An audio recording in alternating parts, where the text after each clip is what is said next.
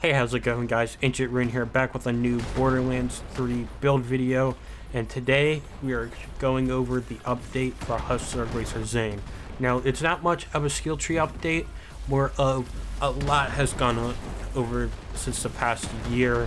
I made this video for builds, and I just kind of wanted to go over that. BO3 has changed a lot, new tech has been found, people are very good at finding this stuff, and I wanted to share this because this is the strongest thing build, fastest clearing.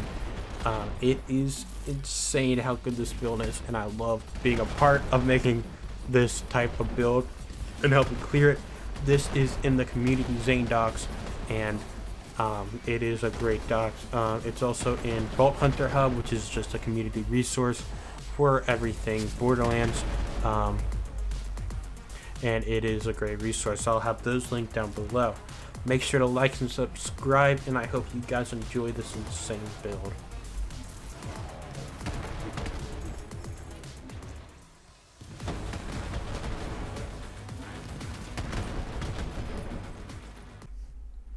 Alright, and for the gear here, we have a bunch of weapons that we can use. These weapons are all really good. And they just clear insanely well. Some not as good as others, some that are only viable because of Hustler Racer, which is really fun because it gives you a reason to use these weapons and just expands Borderlands' viable weapon. I'm just gonna list them all off because I don't have all of them, and I have a list from the Zane Endgame build doc, so if you want to find it, it's there as well. So here we go. It's the Yellow Cake, the Globetrotter, the Creamer, the Shocker, and the Major Kong, the Jericho, the Recursion, the Critical Thug, Shrieking Devil, the Nukem, the Freeman, the Anarchy, the Red Eye Rocket Pod, the Gargoyle, the Rebound, the Tunguska, the Scoville, the Chomper, which is a blue quest reward, and then the Zuka, which is a COV non-unique launcher. These are all really good. Shout out to a bunch of people, that's the community, for helping find these all. It definitely expanded a bunch on the list. Yeah, these are all really good weapons, and what you want is ASE splash on these. As you'll see, I should have them on all of these here of what I use. So there's that there, and then just some backup weapons I have is the Free Radical. This is just from Move Street, and this is for the clone weapons. Clone weapons are just kind of basic, whatever you want. Sandhawk will be the best, but you could use like a Plague Bear if you wanted to. Free Radical or Plasma Coil. Plasma Coil is also a really good option. So those are stuff that you can try out. Anarchy is also really good, so it's good for you and Clone, and Clone will build up your stacks. And then here for the shield, the main shield we use is the Inferno Wish, because it'll roll with Amp and give an extra projectile. But that could be changed up with Red Suit. This all just kind of depends on the weapon that you're using. Mainly I used Inferno Wish. Red Suit with Amp is really good as well. Transformer. Now these are if you need Rad and Shock immunity, or else you just use Inferno Wish. Stinger you can use for cut purse ways instead of like doing a launch pad. An Old God would do good because the elemental bonus will double dip through Eraser.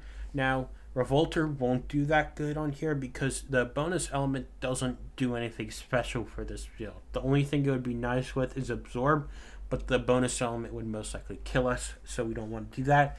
So for Absorb, we use Infernal Wish, which in gameplay from the beginning of the video, you'll see that I use Absorb a bunch with the Creamer.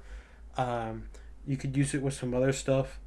But mainly I use it for Creamer, so you can just spam it as fast as possible. You don't need to do Absorb. Amp works great, but to be the fastest clearing with the Creamer, you want to use Infernal Wish with Absorb. Now the enchant you'll see here is I use Applied Terror on Action Skill End. This is so we get this V1 bonus on this Terror Anoint on my Mesmer.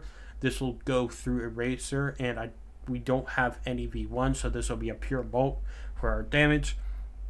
And then Mesmer, this is for aggro draw that Clone will throw, and then also its Piss is also an option for Clone to throw for a debuff that'll also go through Eraser. Hustler is the main class mod. This is part of the name of the build because this is the build. There's a bunch of options for passives. The go-to thing that you must have on a Hustler is the splash damage radius passive. You need this for this build to work well. It just opens up how far and often Hustler can crit, or well, your gun can crit for Hustler. So that's what you need. It is noticeably different without having this passive. Now, other things you could have is weapon damage type. That is V2. That'll go through Eraser. Mag size, it can be really nice, or splash damage, because splash damage will go through Eraser. As you'll see, I have different ones. Now, mag size is nice if you don't want to use a mag size passive. I remember doing math a while ago, and I think going heavy weapon damage is better than going splash here, like perfectly, but I didn't really remember, because you cannot have heavy weapon damage and mag size on the same passive. I messed up when I was save editing, and I put both of them because toboggan passives are weird. So ideally you'd want either heavy or weapon type or mag size, and then area of effect damage, because this is the same reason for the splash radius passive. And then you'll want it in the second or third slot to get the radius boost. And then move speed or action skill cooldown rate for the third passive. It doesn't really matter. Move speed will technically be more damage, but cooldown rate is also really nice. So it's not the end of the world there. And then we use mainly toboggan because this amp damage will help with Eraser for our initial shot. And then elemental projector can work really nice with certain weapons, because if you're constantly dotted, then you'll get this boost that'll go through Eraser. And then of course cut purse, we got a static charge with the stinger, or just a cut purse launch pad to slam. So yeah, that's it for the gear. Here in the skill tree, we'll start with blue tree, because I think I changed up a little bit, but it doesn't really matter. Violent speed, violent momentum, basic Zane stuff. Salvation, seeing red, and good misfortune. Now the stuff that can move around here is, you want at least one in playing dirty, really. That's the most you'd want at the minimum for that extra projectile. And then you can put points between cool hand, cold war, and playing dirty. If you wanted no chance of being slowed, then you would get rid of cold war. You'll lose swap speed and that bonus crowd damage, but you can lose not having it. And put that in playing dirty. You could take out cool hand for more cold bore and playing dirty. It just all depends on your personal play style. And then here for red tree, we go to clone capstone to give clone our gun. Here we go borrowed time, pray mutedness for the mag size. You need this mag size and mag size on your hustler to get a 3 mag creamer. Or you get mag size on your toboggan and nothing else, and you'll have the 3 mag for creamer to have the boost.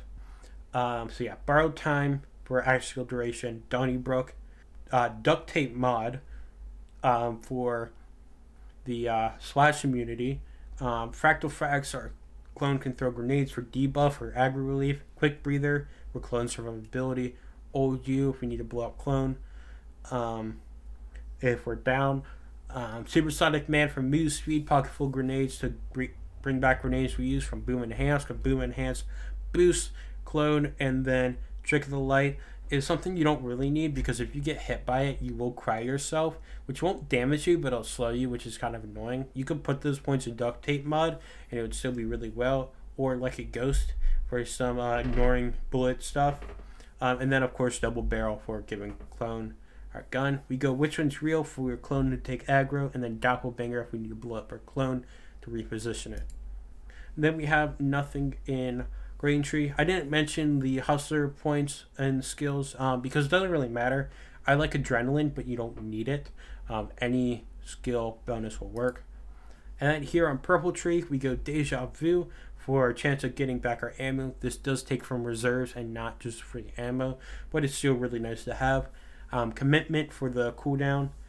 Fugitive so we can sprint and shoot. Headsman's hand is for crit damage for when we crit. This does not This does not boost the crit from Hustler because it is fake crit, so it does not get crit boost. Domino effect for the fire rate and mainly the reload speed, and then Eraser because of that double dipping. Eraser gets V1, V2, Elemental, Splash, probably missing some other stuff. Debuff, it is all in the Zane document, and it's all listed there. So if you want the full breakdown of all that, everything Hustler Racer related, it is all in the Zane doc, which will again be linked down below. I hope you guys enjoyed the build video. This is an insane build, and it is my most favorite build that I've ever done, and the strongest thing I've ever made. This is just insane, and I hope you guys liked it as much as I do. And this is just so much has grown since my last build video of this. So yeah, hope you guys enjoy. Make sure to like and subscribe. The save file of this will be found in the description with the Discord link. You can find it in my Discord. And yeah, I hope you guys enjoy, and I will see you guys next time. Peace.